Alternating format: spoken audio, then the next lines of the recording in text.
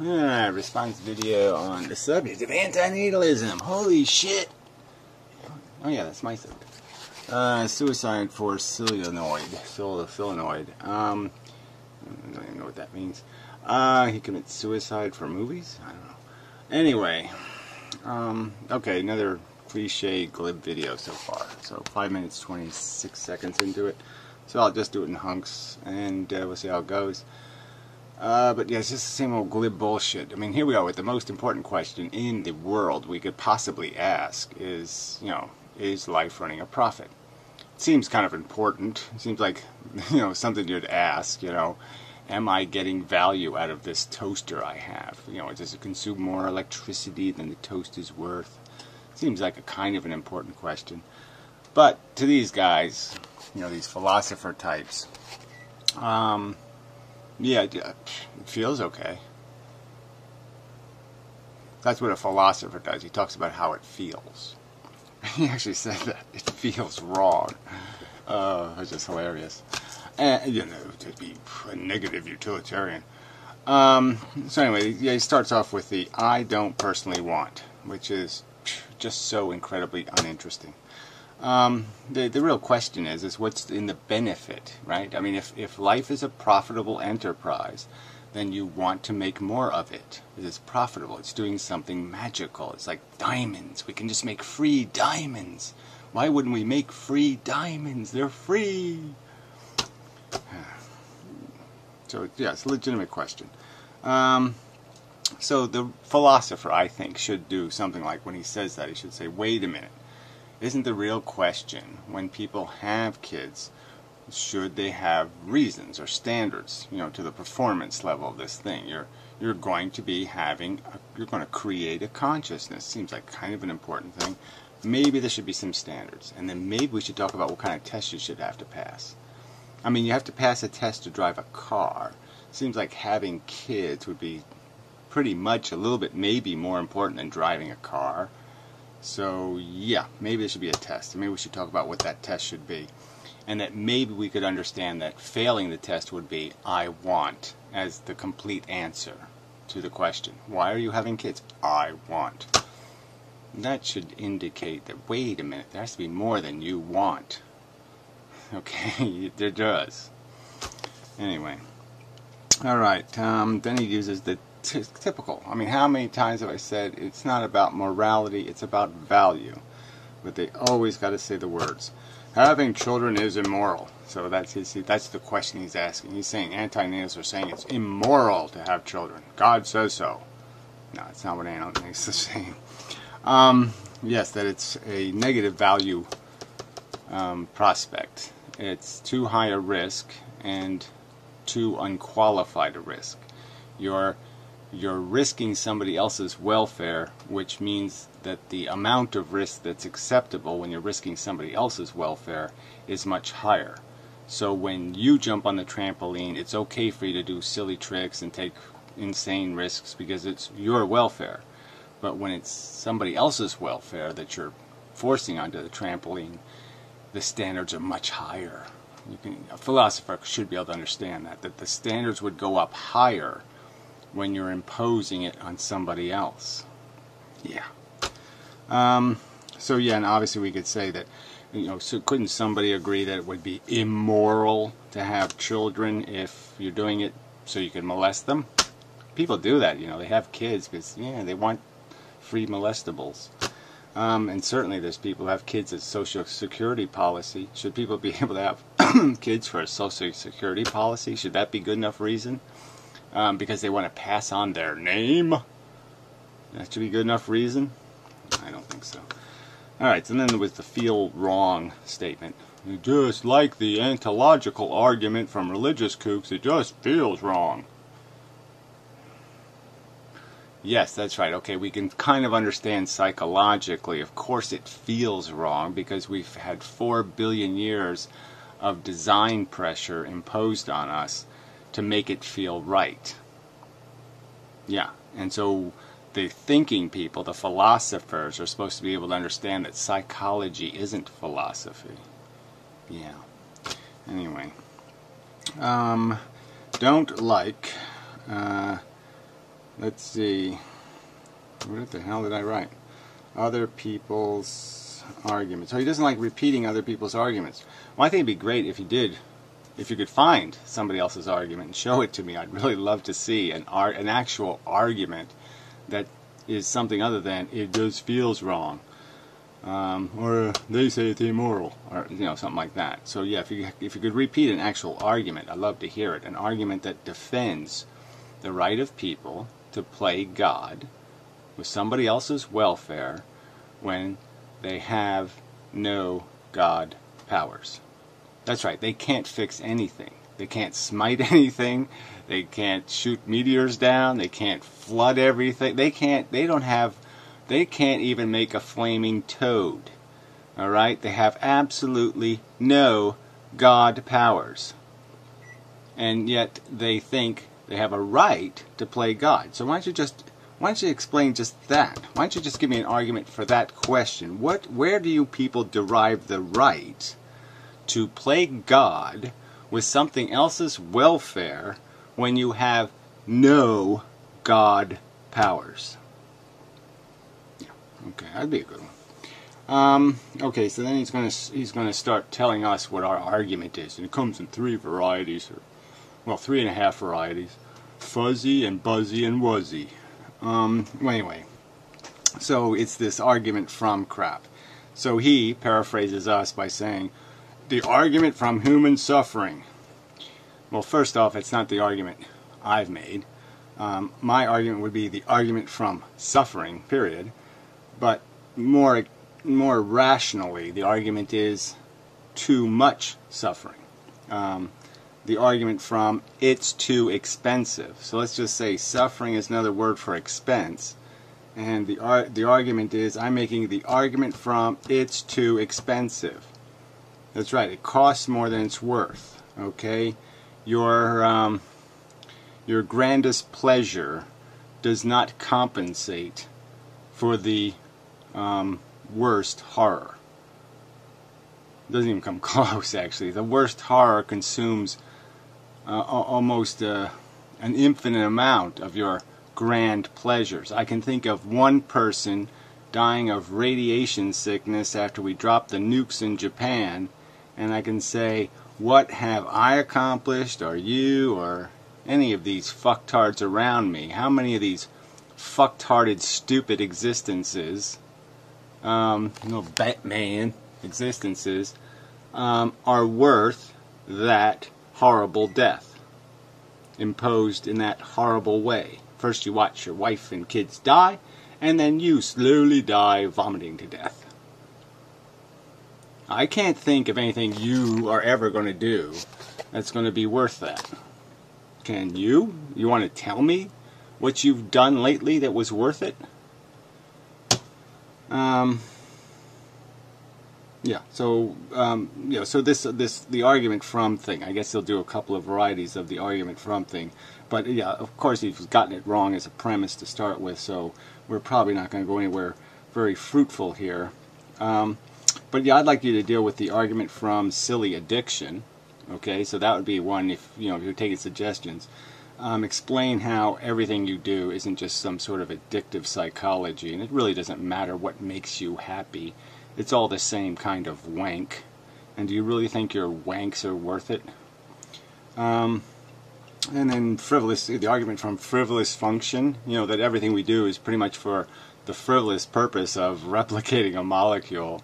Perpetuation for the sake of perpetuation. How come that argument doesn't make you feel something? Survival for the sake of survival. Perpetuation for the sake of perpetuation. How come you don't feel something about that? Like, somehow that doesn't sound quite right. Anyway. Yes, I'm being a bit mocking, because this is just so glib. Like I said, the most important question I think the human race could possibly ask itself is, are we doing good enough? How we doing? Yeah, there was a mayor in New York, Koch, used to say that. How am I doing? I think it's a reasonable question. How we doing? And if you're going to answer we're doing just fine, or we're doing good enough, or that we have done good enough ever, I think you're full of shit. Yeah. and there's very little prospect it's going to get better. And all the writing on the wall, the writing in carbon on the wall, indicates it's not going to get better. As I anticipated, it gets worse. Gee, nothing new there, right? So he starts talking about Schopenhauer, which is kind of useless. He is dead, you know. Frankly, he was a bit of a douchebag. But regardless, no brilliant quotes, but it doesn't matter. So he cuts through the utilitarian crap argument. Yeah, well, this idea that utilitarians have this notion. So he agrees that reducing harm or suffering is good. So it's good to reduce suffering. But that isn't really a good, because that's not an affirmative good. You see, so preventing harm, that's not of any real value. Maximize good stuff and just don't worry about the bad stuff. And it'll all work out. Because love cures cancer. We all know that, right? Love stops earthquakes. We all know that, right? Love will save us from the greenhouse gases. Love. So anyway, yes, it's just the same old bullshit. So you can't do something like I said, preventing a harm is a negative way of thinking. That's a negative way of thinking, and you want to think positively. And so yes, ethics should start with an affirmation. Drinking is fun. Yeah, okay, that's affirmative. Driving is fun. That's affirmative. So let's drive and drink. Yeah. It'll all work out, because those are affirmative things. Those are both fun things. So how could it not possibly work out if we just drink and drive? It'll solve all our problems. They're both excellent, fun activities. So anyway, it's a typical thing. So he's going to tell me what he values. So of course I'm supposed to value what he values. He thinks all the new little children would value what he values, because he's apparently the cliche traditional human of, whatever, bacon eater. Anyway, so he thinks love and honesty and kinship and whatever will save the day. So if we all invest in love, honesty, kinship, and whatever, everything will be fine.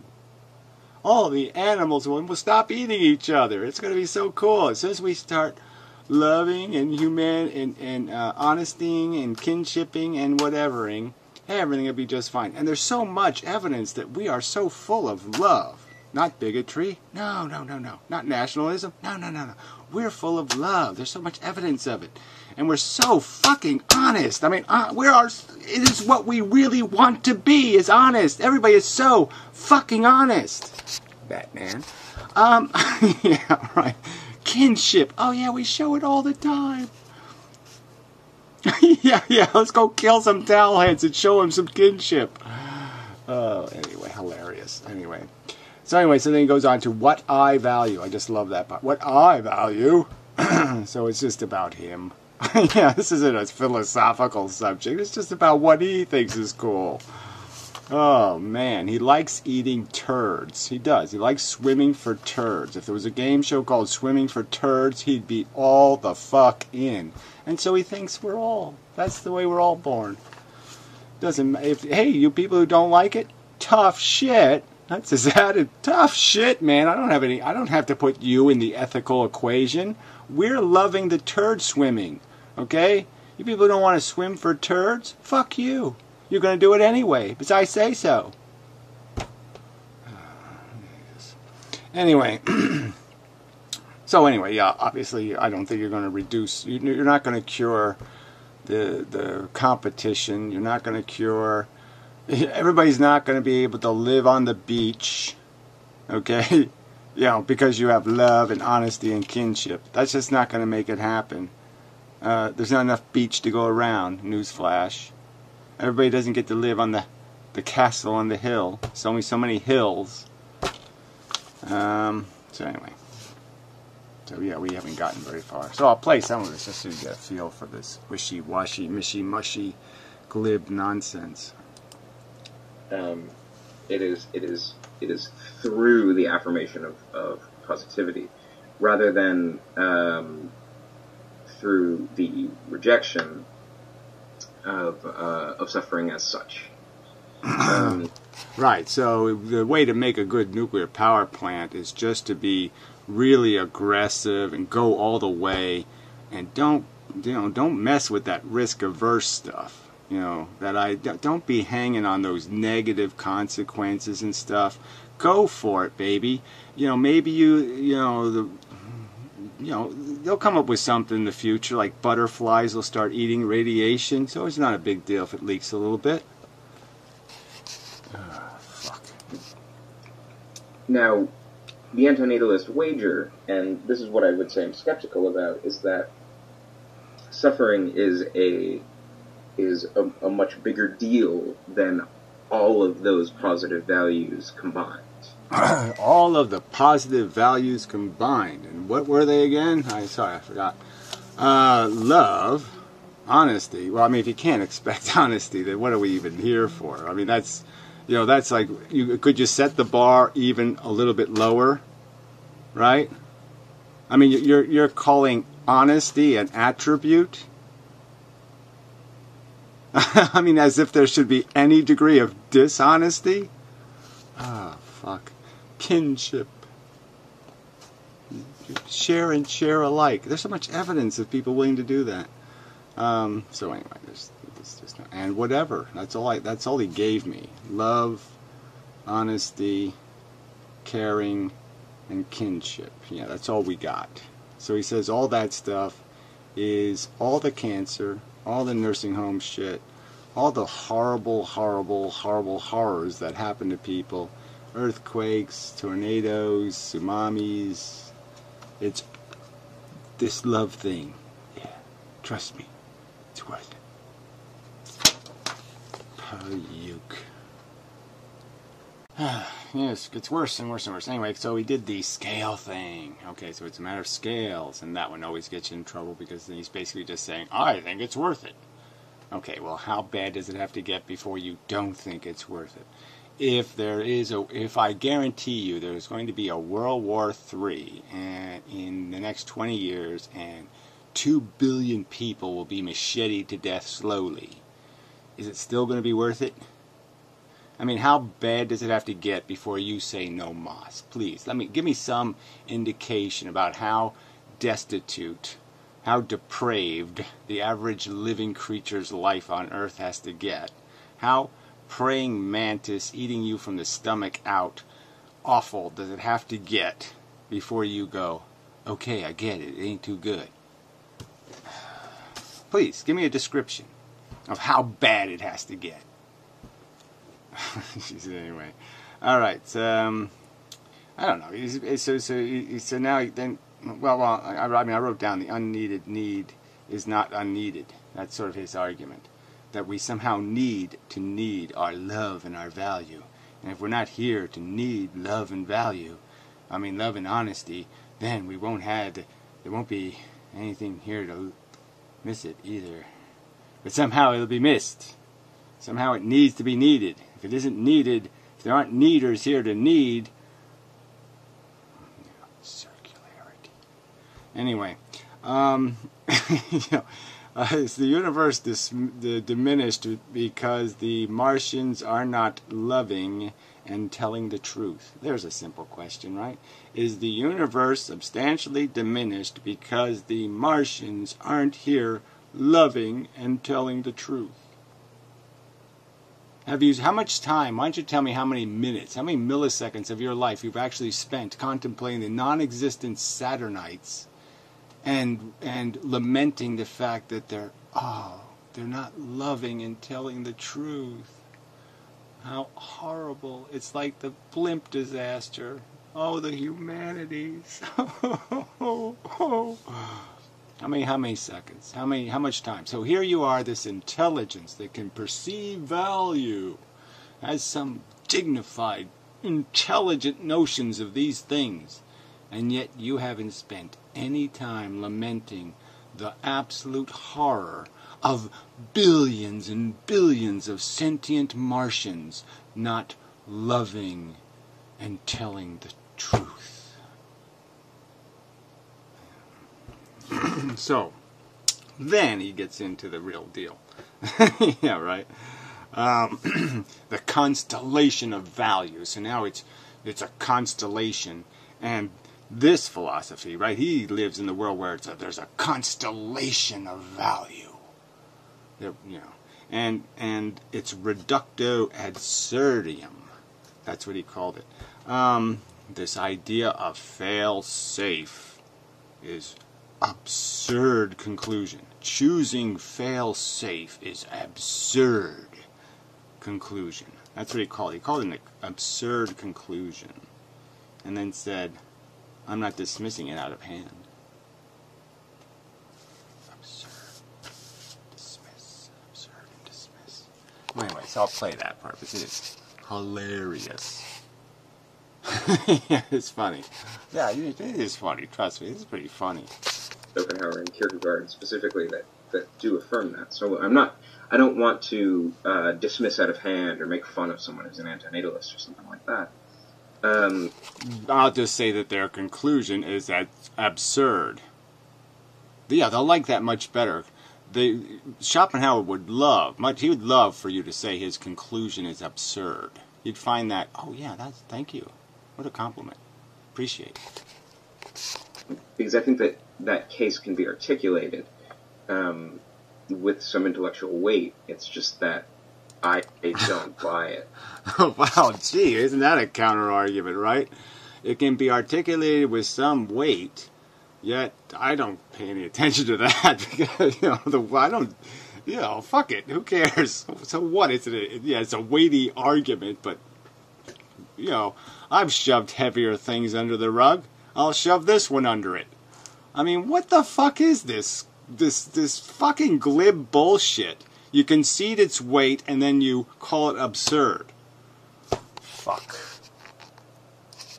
Right. I don't see it, right? The force of the argument isn't there for me, right?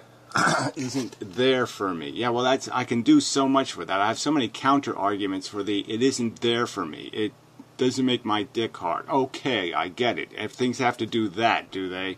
If you don't get a gooey feeling for it, then there's no point in talking about it. So if I don't take all legislation and all theoretical science and put little ribbons on it so you can get emotional about it, there's no point in talking about it. Jesus Christ. So there's a second line, or I guess. Well, whatever. I'll play this. I don't know what's coming, but we're halfway there.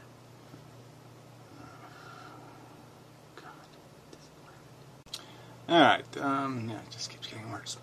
Trust me. Anyway, so now he's brought up Nietzsche, and so he called this his favorite Nietzsche quote.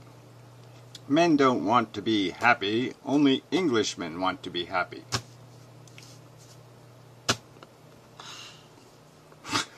Wow. Ooh. Phew. Yeah, that's a big one. Yeah, no profound bells are ringing. Trust me. Anyway, so then he paraphrases the argument really horribly again in terms of qualifying antinatalists as believing in some sort of will to be happy. No, afraid not. In the utilitarian perspective, and that obviously it's exactly the opposite. Maybe I'll title this, suffering is bad. Okay. Yeah, I mean, come on. That's a better quote. Gee. You use the words before, negative utilitarianism. I mean, it's a fair cop kind of description. If you have to pigeonhole us, even though we never asked you to do that, thank you very much. But if you have to do it, that certainly would be the rational terminology. But antinatalists believe in a will to be happy? No, antinatalists basically believe you're running for your life, so to speak. You're running for your life because there's something trying to get you, which is suffering and death. Anyway, so he calls it a rash conclusion, but he likes this argument better. Okay, so we're heading to the better argument. But he considers antinatalism a rash conclusion because, you know, there's obviously so much that the human race has demonstrated its magnificence. It's right on the brink of being so fucking brilliant. Yeah, I mean, it really is going to just wait till we have enough carbon in the atmosphere, because then it'll be like this really cool effect will happen where all this double and triple the radiation in the atmosphere, and with a little bit extra radiation, you know, it'd be like Superman. You know, we're going to get, it's going to be all good for us. So anyway, so yeah, you got 10,000 years of gross human recorded human history. And before that, I'm sure it was no picnic. But yeah, no, there's all kinds of evidence. We're right on the edge. It's a rash conclusion to say it isn't working. So anyway, the argument he likes better is the argument from coercion, he calls it. Now, you know, how many times have I said the word imposition? I mean, imposition is a much better word. You know, coercion? You're not coercing a baby. I mean, come on, get serious. How can you coerce it? It's a goddamn blob. No, you're imposing it. It's an imposition. It isn't a fucking coercion. You're not making a deal. You're not contracting. You're not influencing in some sort of persuasive way with external mechanisms. You're physically building it and shoving it into the world. It's a little more than coercion. So anyway, so he gets lost with this coercion word, and then he starts, you know, even though he likes this argument better, let's see, a question of, what is that word?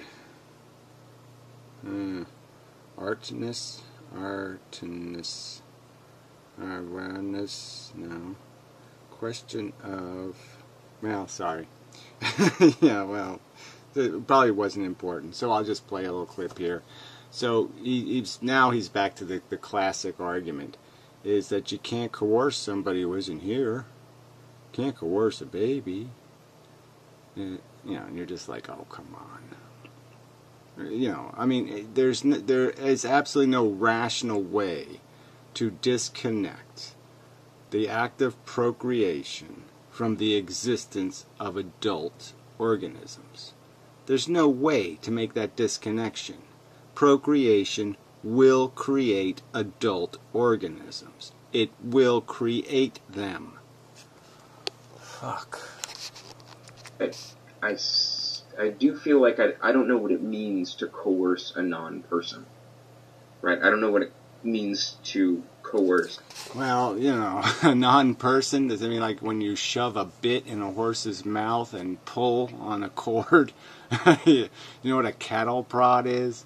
There's lots of coercion for non-persons. Yeah, you physical acts are automatically coercive, obviously. They're pressure you're placing on something that's going to change their destiny. So it's a coercion of, and again, you can't get more in somebody's face than to make their face. Fuck. You know, like the baby doesn't exist before at the very least, the pregnancy. Right. And we have no clue what's going to happen. The baby probably is just going to be a cup of water. It's not going to be a baby. There's no likelihood or absolute probability or guarantee almost that it's going to be a living sentient being. Yeah. You're just like, why the fuck am I talking to people this fucking stupid? You shouldn't even be allowed to say the word Schopenhauer and then pretend you don't know that babies turn into human beings. That babies are that's the natural process. That, yeah, you make the seed, you put the seed in the dirt, and the thing turns into a tree. You know you made a tree when you made the seed. Get real. Fuck. Alright, sum it up. Let's see. Can't conceive. Oops. Yeah, can't conceive. Oh yeah, the ontology thing, epistemology thing, whatever crap. So the process, so he again, so again, he's using this word coercion, which I think is a stupid word to use when it comes to procreation, but regardless, I would use imposition. And he can't see the connection between, the direct connection between the act of having a baby, choosing to fertilize a cell, let it mature in a uterus, come out of the uterus, keep it and raise it into a human being. You can't see the lineage of that process. You can't recognize the process as being a complete process. And at the end is knowable and obvious. So it's just like, I would argue, turning the key on your car. When you turn the key on your car, you're not really turning the car on, right? I mean, first you're initializing the electrical system, and then when you push the key further, a solenoid pulls gears into each other, and then the starter motor turns, and then the gear turns, and then compression is created in the cylinders, and then the electrical system throws in sparks. So there's a whole process before the motor starts running. So are you going to say that you can't see the connection just because it happens in a briefer period of time, but it's a very complex amount of stuff happening? So because there's a lot of stuff between turning the key and the car running, you're going to say you can't see the connection? Or you can only see connections that are very quick in time, ones that take a longer period of time all of a sudden aren't connected? So if I dump dioxin into the Great Lakes, I didn't really poison the Great Lakes as long as they're in 100-year barrels.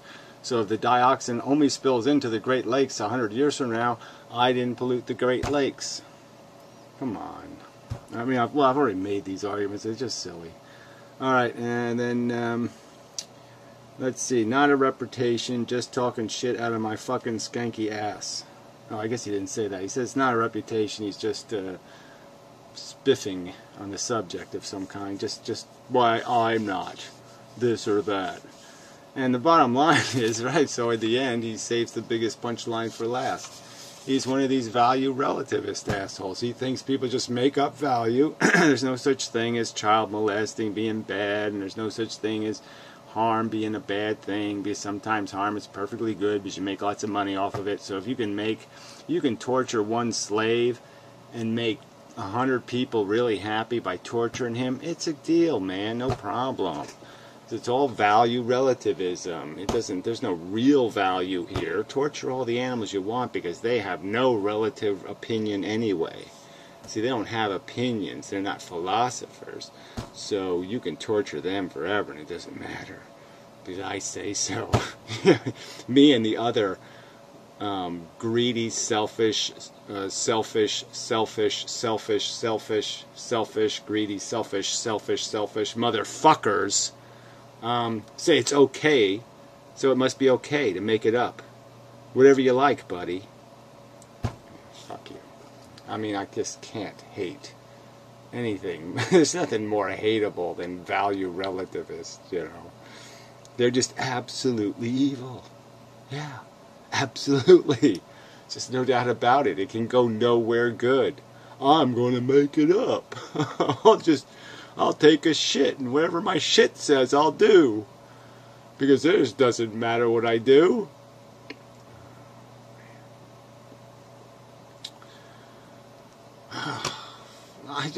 Fuck.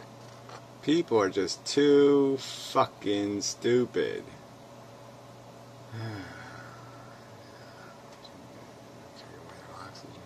Anyway,